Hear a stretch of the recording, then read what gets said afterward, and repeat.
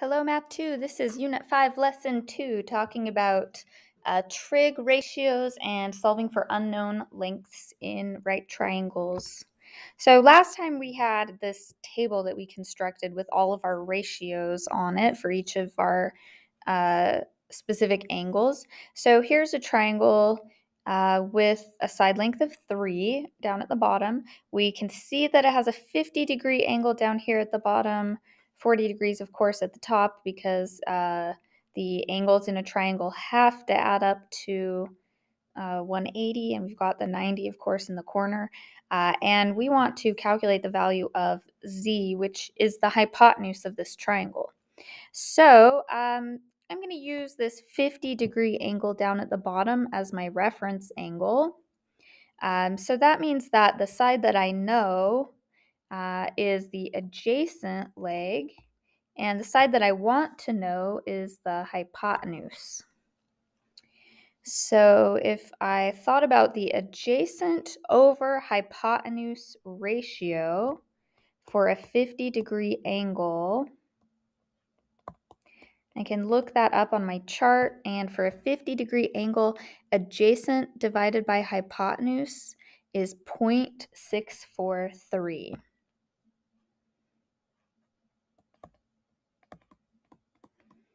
So if I wanted to put in the values for my triangle, the numerator, the adjacent leg, would be 3. The denominator is the hypotenuse, and that's my unknown value z, and that has to be equal to 0.643. So I've got a fraction here, so I'm going to multiply both sides by z. So now I have the equation 3 is equal to 0.643 times by z. So if I'm trying to solve for z, I would divide by that decimal coefficient, 0.64. Whoops, I put a 2. That's not a 2. 0.643. And I have to divide both sides of my equation by that. So 3 divided by 0.643 is equal to 4.67, and that is the length of the hypotenuse. So we used our table to calculate the length of the hypotenuse.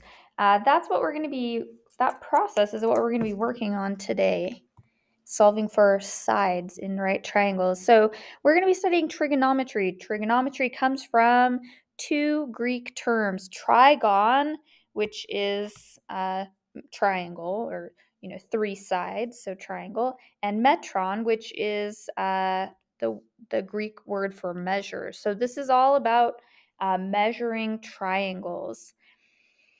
Adjacent leg divided by hypotenuse, opposite leg divided by hypotenuse, opposite leg divided by adjacent leg. We're going to be saying that over and over again. So we're going to give each of those ratios a name so that we don't have to say adjacent leg divided by hypotenuse every single time.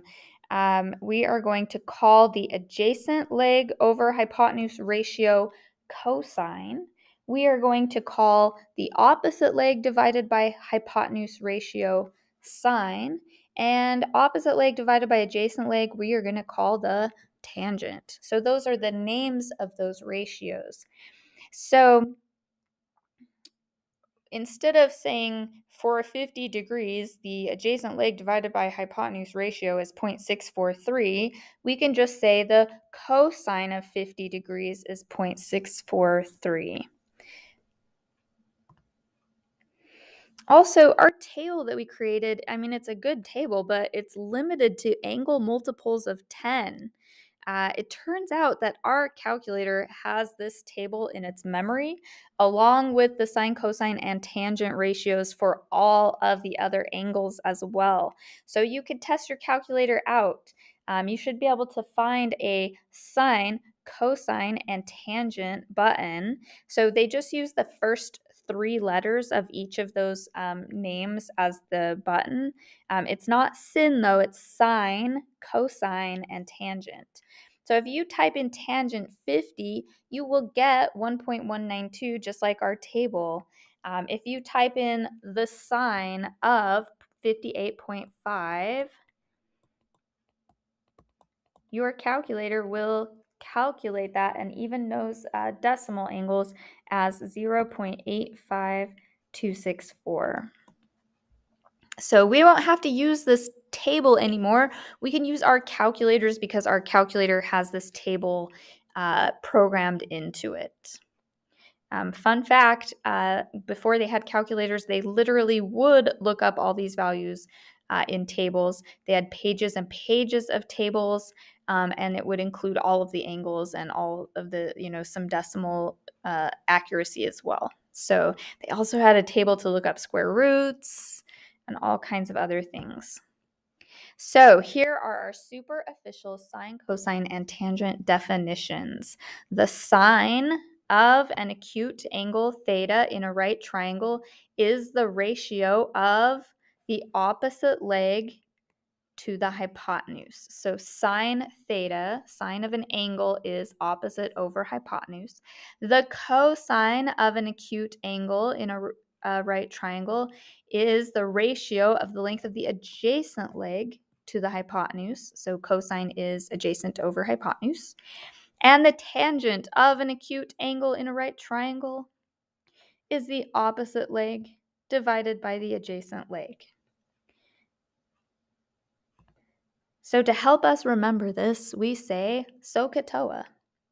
So the S stands for sine. Sine is opposite over hypotenuse. Cosine is adjacent over hypotenuse. Tangent is opposite over adjacent. So we'll be using SOHCAHTOA to help us solve these. So before using our table of values, we would think about which ratio we had. We would find its value on the table, and then we would solve our equation. So now what we're going to do is kind of the same, but we're going to first think about our side lengths, just like we were doing. This is adjacent. The one we want to find is the hypotenuse.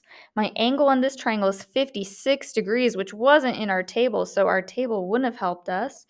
Well, my problem involves adjacent and hypotenuse, so we are going to use a cosine ratio. So the equation setup is going to look like cosine of 56 degrees, because the ratio depends on that angle. It's specific to each angle. So the cosine of 56 degrees, so cosine has adjacent in the numerator and hypotenuse in the denominator. So this is what our equation looks like, and our job is to solve this equation. So we always first multiply both sides by our denominator. So now our equation looks like x cosine 56 is equal to 3. And now we can absolutely divide by this cosine ratio. We can divide both sides by the cosine of 56 degrees. So we get x is equal to 3 over cosine 56 degrees. And you can type that into your calculator just like it's written there. And when you type that in, your calculator will calculate the length of that side. It happens to be 5.36. So this is just inputting it into our calculator. Let's try a couple more. So we look at our triangle, we focus on our reference angle 60 degrees. That helps us decide what our other sides are. This side down here we're going to call the adjacent, because it is right next to that focus angle, that reference angle, and this one is the opposite leg. So this problem does not involve the hypotenuse at all. So since it is involving the opposite and adjacent legs, we are going to use the tangent ratio. So our equation setup is tangent of our reference angle, 60 degrees. And this is one we could have looked up on our chart because it is one of those multiples of 10, but we're going to use it with our calculator this time. Tangent of 60 degrees equals, well, the tangent ratio puts opposite in the numerator and adjacent in the denominator. So this is going to be x over 4. And we always, to solve these, start by multiplying by the denominator. So we're going to multiply by 4. And in this case, a little bit simpler than our last equation because we already have the x by itself now. X is equal to 4 times the tangent of 60 degrees. So if we input that into our calculator tells us that x is equal to 4 root 3. You'll notice that sometimes the calculator will leave the answer in radical form. That's fine. If you want to push the button that looks like this on your calculator, has like the 2 little arrows right above enter, that will give you the decimal approximation, which in this case is approximately 6.93. So we're going to just set up a couple more just to get the hang of this. This says that the measure of angle C is 90 degrees. So this is going to be C down here in this corner. And angle B is 12 degrees. So let's put angle B over here. Side AC has a length of 2 centimeters. Well, this must be A then. So our length from A to C is 2 centimeters. And our question is, what is the length of AB? So this side from A to B. Well, thinking about that reference angle, let's see if we can label our two sides. It looks like this one over here is on the opposite side of the triangle from the angle 12 degrees. And then x, the one we're trying to figure out, that is the hypotenuse of the triangle.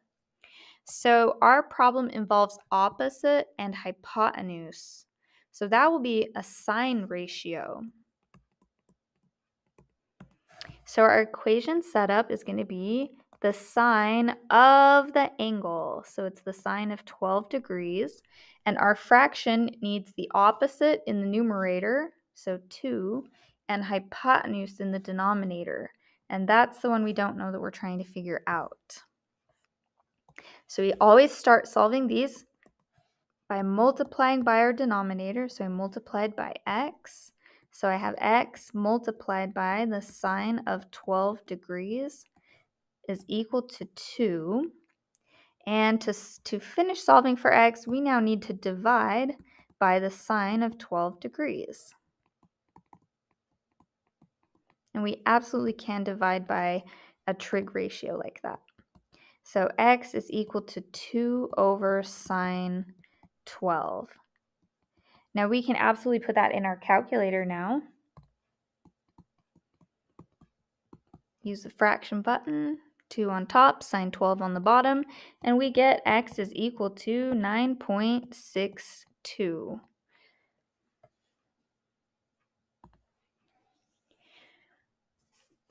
Okay, example 3 asks us to solve for y. Note, can we even apply right triangle stuff to this triangle? Well, we can because we know that the angles have to add up to 180. So if we take 180 and we subtract 42 and 48, that does in fact leave us with a 90-degree angle right there. So this definitely qualifies for right triangle trigonometry. So we're trying to find the side that is marked Y. Just because of personal preference, I'm going to choose this angle right here. I could have chosen 42 as my reference, but I'm going to pick the 48. So the side that we're trying to find is the opposite side from my chosen reference angle. The 7 at the bottom is across from the 90-degree angle, so that will be the hypotenuse of the triangle. So we have opposite and hypotenuse. Those are related by the sine ratio. So if I set up my equation, it's going to be the sine of my angle 48 degrees is equal to, and for sine, it's the opposite divided by the hypotenuse. So the numerator is going to be y, and the hypotenuse 7 is going to go in the denominator. So we're solving for y, so we'll times each side by the denominator. And we get 7 times the sine of 48 degrees is equal to y. So we can put that into our calculator. And we get 5.20 is equal to y.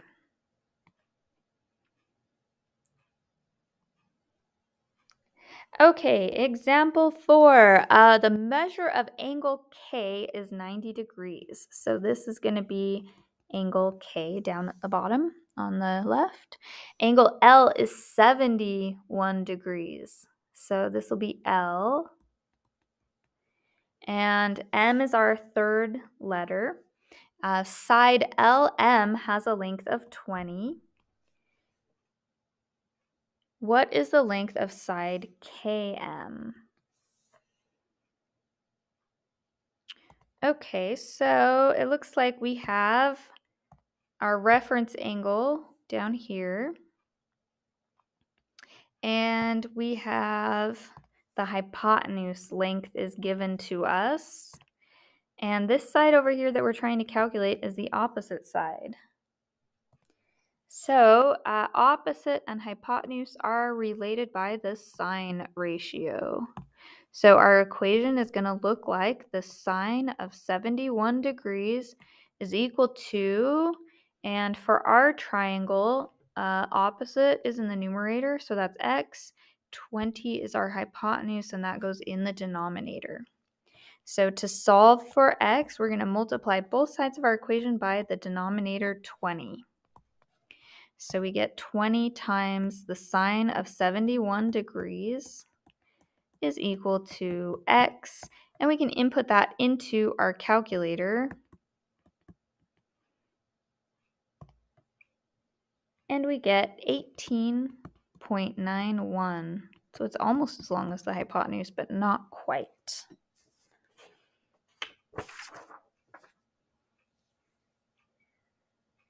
Okay. Example 5, solve for x. So in this triangle, my reference angle is right here, 17 degrees.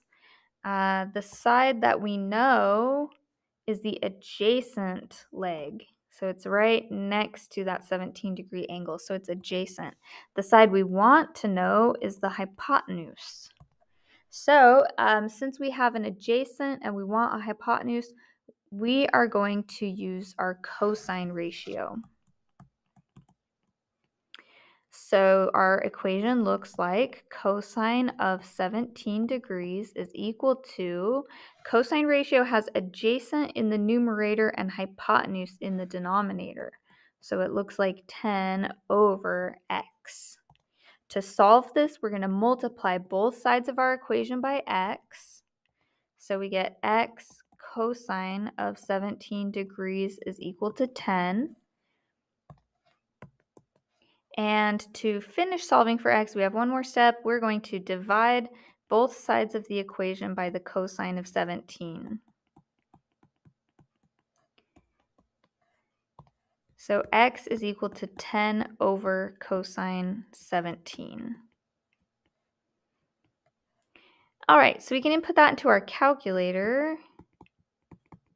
And when we input that into our calculator, we get that x is equal to 10.46. So it's just a little bit longer than that adjacent side. Okay, last one. It says solve triangle KLM. Anytime it says to solve a triangle, it means that we need to know all of the sides and all of the angles. So we can start by calculating angle L without too much trouble. Angle L, well, this is a right triangle, so we've got a 90-degree angle here. So angle L is just 90 degrees minus 24 degrees. And 90 minus 24 gives me 66 degrees. So I'm going to label that on my diagram. All right, so now let's see, I'm going to use my reference angle 24 degrees here. Let's find this side, KL, which is the opposite side from our reference angle. So the side that we know right here is the adjacent side. So since we have an opposite that we're trying to find and an adjacent that we know, we're going to use a tangent ratio. So the tangent of 24 degrees, it's always the ratio of the angle, because our ratios are specific to our angles. The opposite side is KL and the adjacent side is 8. So if I multiply both sides by the denominator, I get that KL is equal to 8 tangent 24. So that's what we're going to put in our calculator. And 8 times the tangent of 24 is 3.56. Sorry, my battery must be getting low. When my battery gets low, my pen doesn't work as well. Starts to slur stuff together. Okay, so we know that this one is 3.56. We have one last side to find,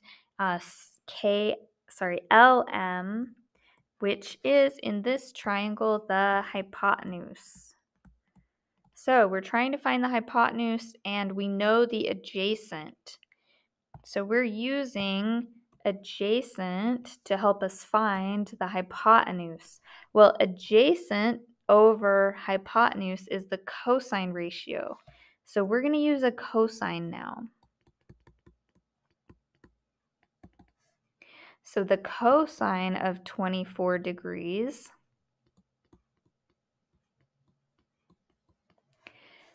adjacent goes on top, hypotenuse goes on the bottom. That's what we don't know, so we'll just write LM. You could have called it X if you want. So we'll multiply both sides by that denominator. And to solve for LM, we now just need to divide both sides of our equation by the cosine of 24.